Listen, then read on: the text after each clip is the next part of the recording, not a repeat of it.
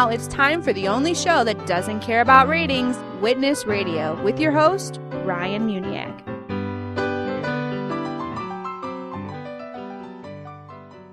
Hello everyone and welcome to a new year with Witness Radio. We still don't care about ratings because our sole purpose is to save souls. On purpose. Make sure to like us on Facebook and download previous episodes at witnesstalkradio.org. With it being a new year, many people are making resolutions. Maybe you're one of them. But are those resolutions self-focused? Or are they focused on glorifying God? Here's the top 5 New Year's resolutions from the world. Exercise or lose weight, eat less. Number 2, less debt or save money. Number 3, better job and better education. Number 4, stop bad habits. Number 5, help others or volunteer. Now, those all sound like good resolutions, but the problem with the world's resolutions is that they're selfish. It's all about you. Even volunteering is about you from a worldly mindset because doing nice things for others will make you feel good. Now, here's 5 resolutions that'll bring glory to our Lord. Exercise, eat more. Now, when I say that, I'm not talking about physical food. I'm talking about spiritual food. Read the Word of God, the Bible, more often. Exercise your spirit, your soul. Number 2, give more. Tithe more. Donate more money and time to other ministries. There are so many ministries out there that need your support, need your help.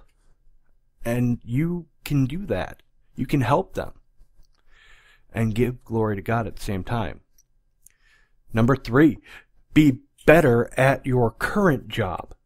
You know, instead of trying to focus on getting a better job, why not focus on doing a great job at your current employer? Be above reproach and be a great employee. Number 4, repent. Don't just stop bad habits, but turn from your sin and follow Christ. If you're following Christ, doing what He does, what He wants you to do, the bad habits automatically stop. Number 5, share your faith. Instead of helping others and volunteering, nice qualities, sharing your faith is more important because that's the best help for anyone, for everyone. There's nothing more important than escaping hell and entering heaven. So 5 resolutions that will bring glory to our Lord Jesus. You're listening to Witness Radio. Do you consider yourself to be a good person? I like to think so, yeah. I'm going to put you through a quick test, Akeem, okay? All right. 4 questions. Or we'll go 3 because that's how many fingers I actually put up. Right. So 3 questions. How many lies have you told in your whole life? I really don't know. Rough estimate. Like count them like my whole entire. I don't know. I'm gonna go like just off the top 100. Okay. Nothing major though. Nothing major. Like I killed someone or something. It's just like did you do your homework? Yes, and I didn't. Like stuff like that. Little white lies. But you have told lies. Yeah. Okay. And we're not racist. We don't care about the color of the lie. All right. That was supposed to be like a joke. Oh, okay. So, anyway, next one. Have you ever stolen anything, even something small? Yeah.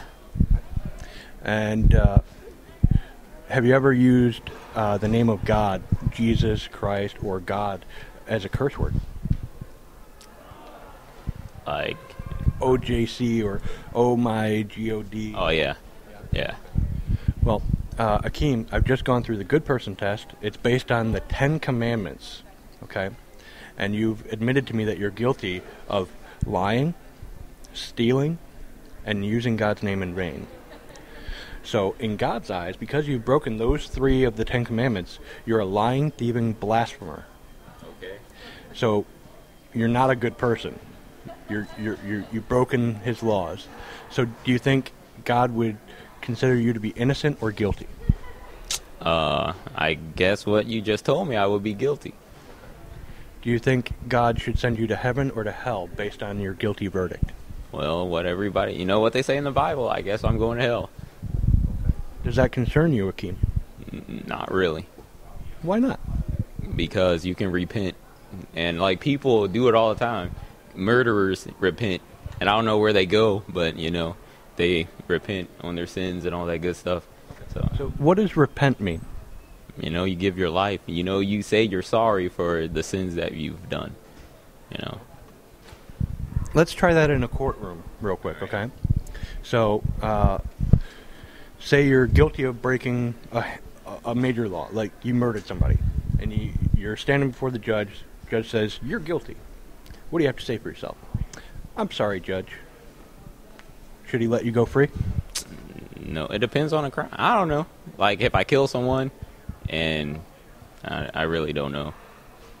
Let's try it. It doesn't work like that. Let's try a different crime. All right. Okay, judge says you're guilty of speeding. You're in here to pay a speeding ticket, but you're trying to fight it.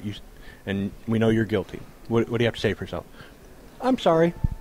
Does he let you go free, or do you still have to pay the fine? I mean, I still got to pay the fine, so... Okay, so it doesn't matter. Sorry, but I still pay the fine. Okay, so just saying you're sorry isn't going to help you. You're right.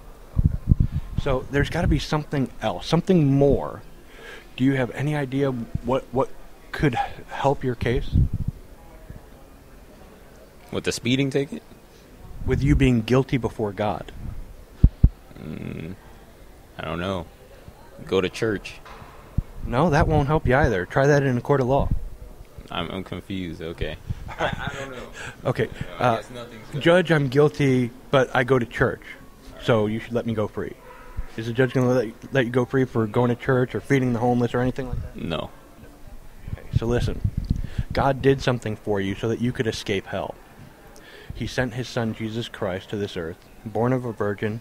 He was God in the flesh, and he lived a perfect, sinless life. But then he died on the cross. He was punished and whipped and kicked and bruised, not because he deserved it, but because you deserve it.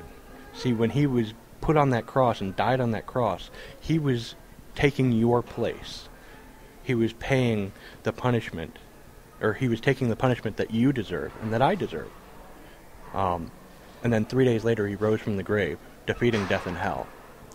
So now, let me transfer that back to the courtroom real quick to help you understand what that really means, okay? You're guilty before the judge, and he says you can pay $1 million fine or rot in jail. Do you have $1 million to pay? I do not. Neither do I. Guess I'm rotting in jail then, huh? Right. Well, just before the judge slams the gavel down, someone you don't even know comes in to the courtroom, lays the fine, the money, on the bench before the judge, says, Judge, I would like to pay his fine. So now, the judge, seeing that the fine is there, it's able to be paid, he says, you have a choice, Akeem. Do you want to accept this payment on your behalf and go free? Or do you want to do things yourself and still rot in jail?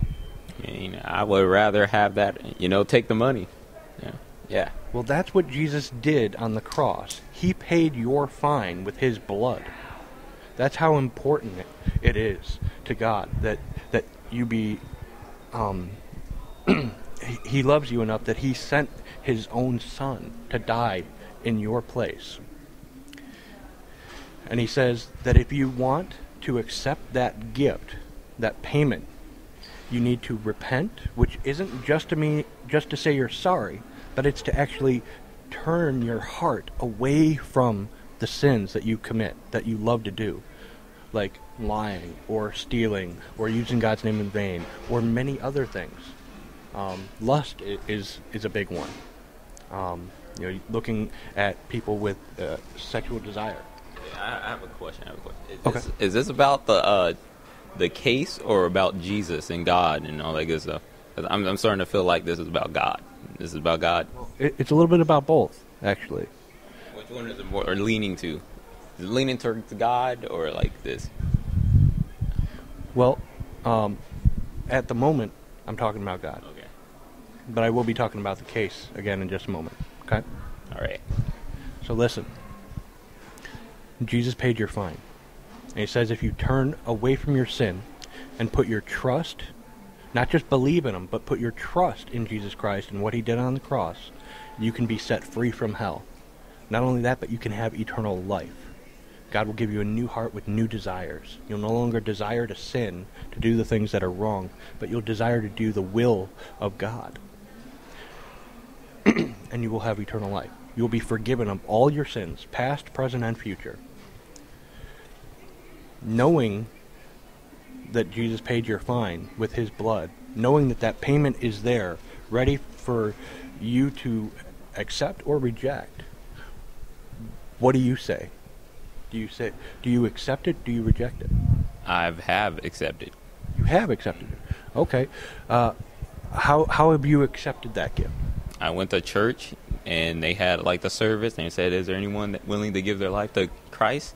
And this was back like in 8th grade, and I got up, and me and some other people, and we went in a room, and they told us to, we just repeated what she told us to say, and then that was a process.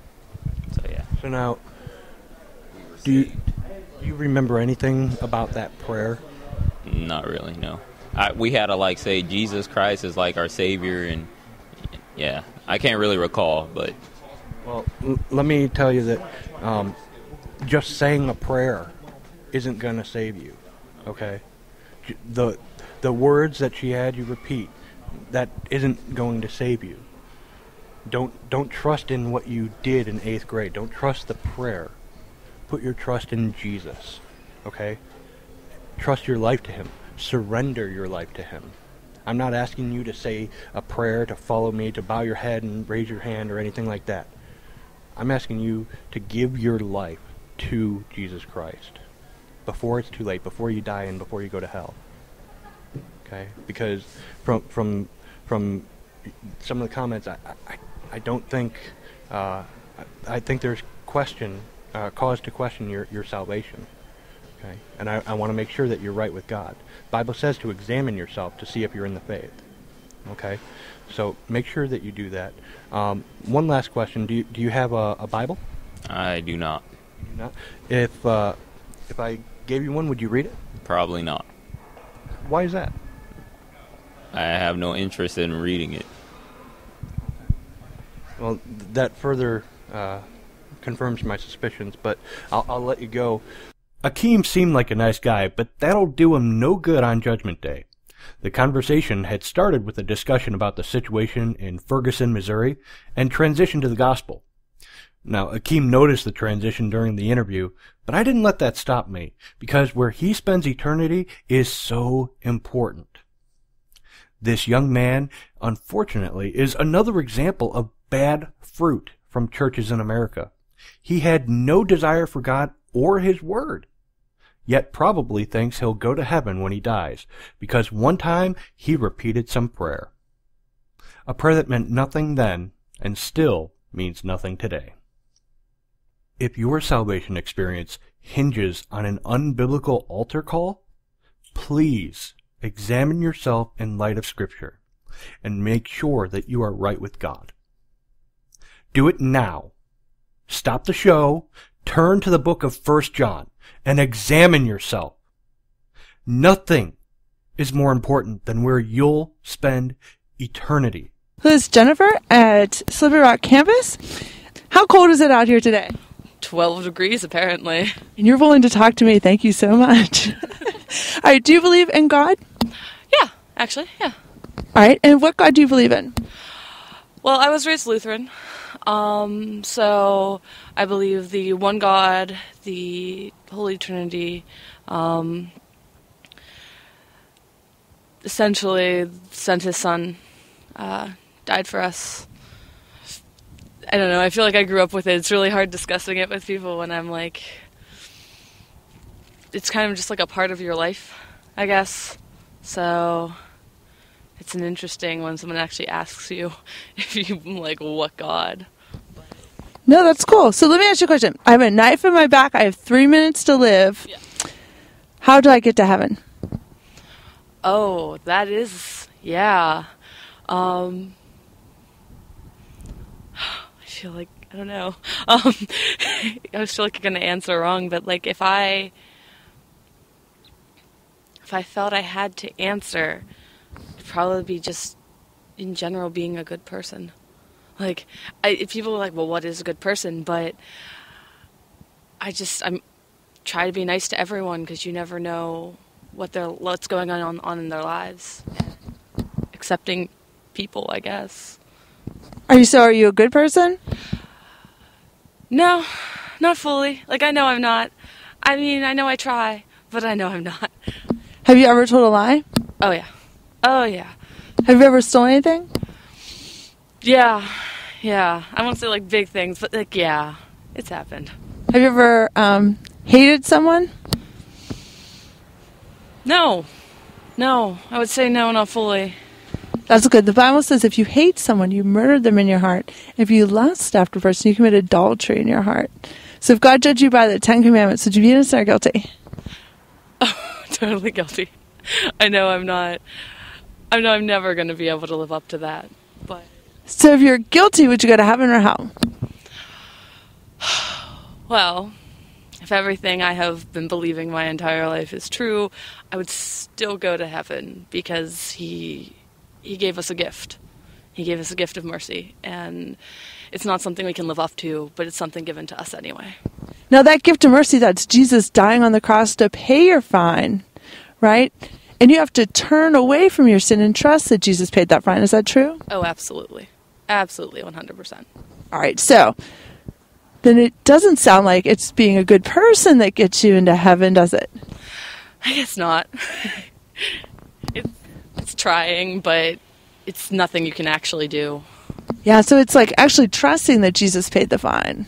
Mm-hmm. All right, so if I had ran into somebody who had a knife in their back and 3 minutes to live, I would say, here's the deal. When you die, God's going to judge you by the 10 Commandments. You know, have you lied? Have you stolen? Have you lusted? You've broken those laws.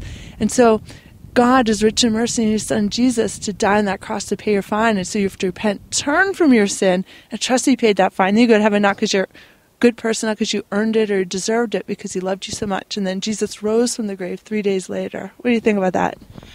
Pretty cool. Would you like to learn how to share your faith like that?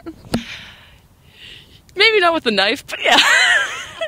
So you're unwilling to stab people to share the gospel with them? That's kind of intense. I'm pretty sure we're nuts. Like, that's not a good idea. No, I agree. That's just funny. It was just one of those random thoughts. But like, not to go to jail. Yeah, not going to jail is my plan too. So I am a campus leader here at Slippery Rock, and I am training people up to share their faith.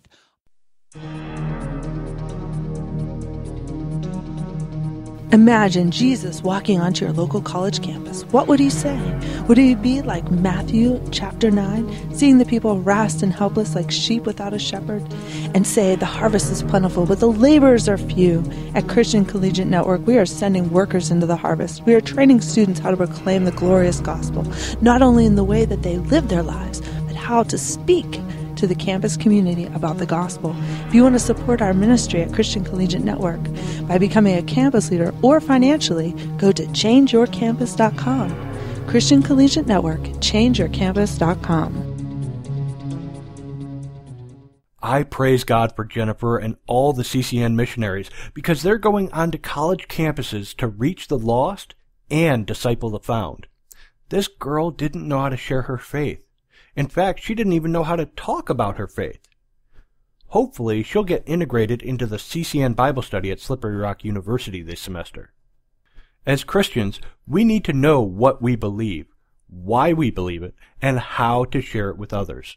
Remember what 1 Peter 3:15 says, "But in your hearts honor Christ the Lord as holy, always being prepared to make a defense to anyone who asks you for a reason for the hope that is in you, yet do it with gentleness and respect." So don't just live your faith, but know it and share it. Ratings. We don't need no stupid ratings. You're listening to Witness Radio with Ryan Muniak. But we likes Ryan. We do. just go to witnesstalkradio.org. If you haven't started yet, I want to encourage you all to start a Bible reading plan. Choose one that'll have you get through the whole Bible by the end of the year. There's many to choose from, and when you finish this year's plan, you can choose another one for next year. I just finished a chronological plan, and I'm currently working on a plan that has me reading a little from the Old Testament, the New Testament, the Psalms, and Proverbs every day. Using a progress sheet or Bible app can also encourage you to keep going throughout the year. Whatever you choose to do, just make sure you're reading your Bible every day. It's food for your soul. Do you believe in God? Yes, I do. And what God do you believe in? I believe in the Christian God, Jesus. Okay. And why do people go to hell? I actually don't believe in hell, but I do believe in God. And do you think God is a good God? Yes, I do. Do you think he's a just God? Yeah, I do.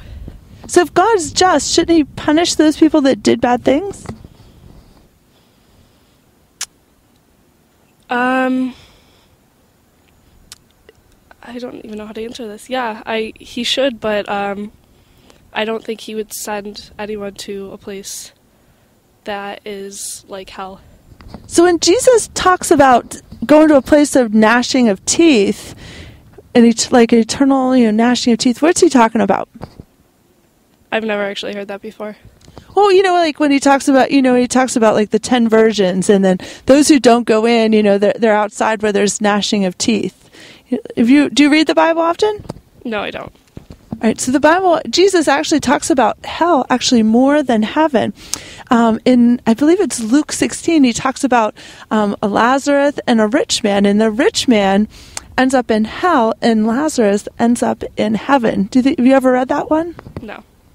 And so what happens is that Lazarus is this rich. There's a rich man, and he doesn't feed the poor Lazarus, and then he ends up down in hell, and he looks up and sees Lazarus. He says to Moses, he says, Moses, just send Lazarus down here to give me like one drop of water. And Moses tells him, there's no way. Oh, it's Abraham. I'm so sorry. It's Abraham. And he says, there's no way to get from here to there, from there to here. And so it turns out that God's a just God. He says that it's called for man once to die and then the judgment. And so should murderers be punished?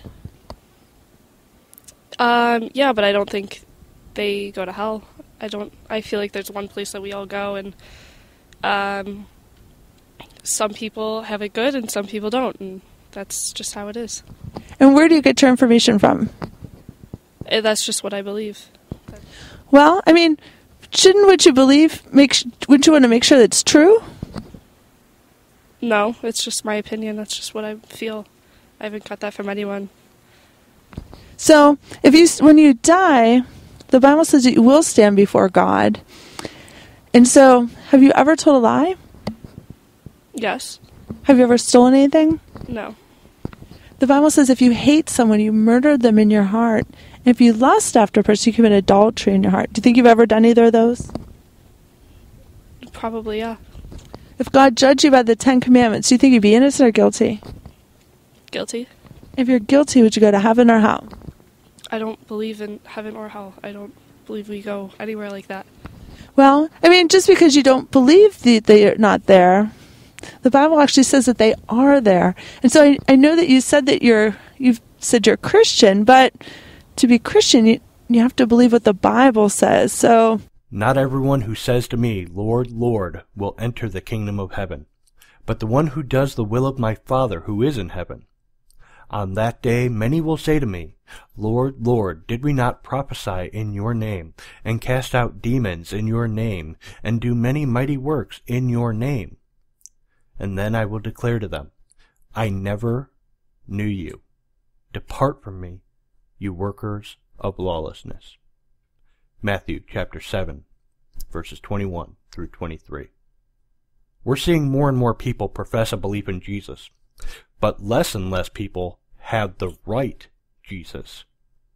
If your idea of who Jesus is doesn't match the description of him in the Bible, then you've got an imposter, an imitation, a fake Jesus. Make sure you've trusted in the real deal. You're listening to Witness Radio. Would you consider yourself to be a good person? Yes. Have you ever told a lie? Yes. Have you ever stolen anything? Yes. The Bible says if you hate someone, you murdered them in your heart. And if you lust after a person, you commit adultery in your heart. Do you think you've ever done either of those? No. If God judged you by the 10 Commandments, would you be innocent or guilty? Innocent. How come? I believe in my heart that I'm a good person and that my intentions are usually always good. Okay. Have you ever taken God's name in vain? No. You never said, oh my God or OJC? No. Do you go to church every week? No. Do you believe in God? Do you believe like in the one true God? Yes. But you don't go to church and honor him every week? Not every week. Now, do you know how people get to heaven? Yes. How do they get to heaven? Well, first you go through the path of purgatory. You go through the trials. Get to heaven. The Bible says that all have fallen short of the glory of God. And they say that everyone has broken God's law and sinned. What do you think about that? It's true. So then that means that you have sinned, right?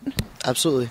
So if you sinned and you stand before God, wouldn't you be guilty of breaking his laws?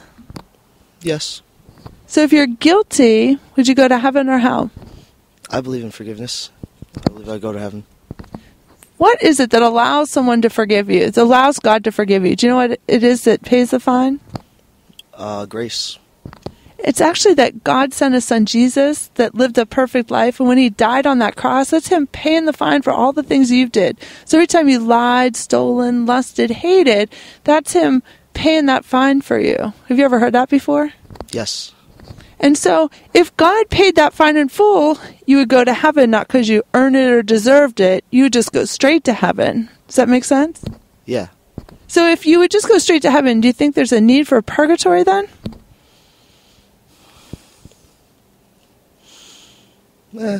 Yeah. What for? I mean, if Jesus paid the fine in full, like if you're sitting before the judge and someone pays your fine, you get to go free, wouldn't you? Well, yes, but it's not just that simple. God isn't about the judge and the jury. God is the judge and jury. The Bible says that God handed over the judgment to Jesus.